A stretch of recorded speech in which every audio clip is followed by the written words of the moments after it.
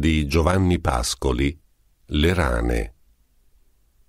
Ho visto inondata di rosso la terra dal fior di trifoglio, ho visto nel soffice fosso le siepi di pruno in rigoglio e i pioppi a mezz'aria man mano distendere un tenero verde lunghesso la via che si perde lontano. Qual è questa via senza fine che all'alba è sì tremula d'ali?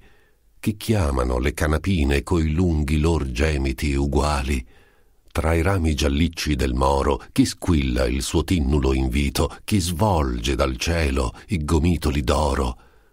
Io sento gracchiare le rane dai borri dell'acque piovane nell'umida serenità e fanno nel lume sereno lo strepere nero d'un treno che va. Un sufolo suona, un gorgoglio soave, solingo, senza eco, tra campi di rosso trifoglio, tra campi di giallo fiangreco mi trovo in un piano che albeggia, tra il verde di chiese, mi trovo nel dolce paese lontano, per l'aria mi giungono voci con una sonorità stanca, da siepi lunghe ombre di croci si stendono sulla via bianca.